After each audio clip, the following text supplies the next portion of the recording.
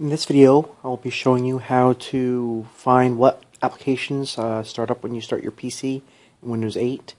It used to be accessible through the Start menu in previous versions of Windows, but they have gotten rid of the Start menu with Windows 8 and have the startup screen. So there's actually a different way you have to go about finding it. They have actually put it in the Task Manager. So if you right-click on the taskbar and go to Task Manager, you will see the new Task Manager in Windows 8. If you click on More Details, you'll be able to see all the different tabs and different features of the Task Manager. And there's actually a tab now called Startup. You can see on the top row of tabs there. Basically, by clicking on the Startup tab, you'll see any applications that are set to load up when you first start your computer. For demonstration purposes, I have put Google Chrome in mine. You could also disable and enable it from here by clicking the Disable button. And then again, if you would like to enable that program for startup, you click Enable.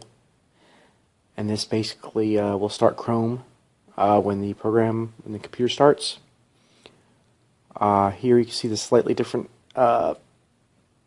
view of the Task Manager in Windows 8, different settings.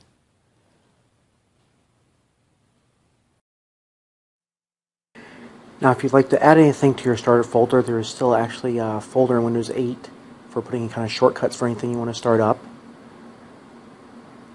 It's located in basically the same places as in Windows 7, but I will show you how to get there. You basically hit the Windows and R key to bring up the running dialog, type in this phrase, %appdata app %, and that'll bring you to the appdata folder under your roaming profile.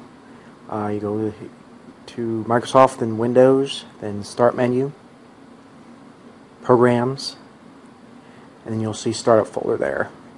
And basically any shortcuts to any programs that you place in here will start up when you start your Windows 8 computer. If you like this video, please give it a thumbs up below. And also, if you like my videos, I would encourage you to subscribe to my channel. Thank you.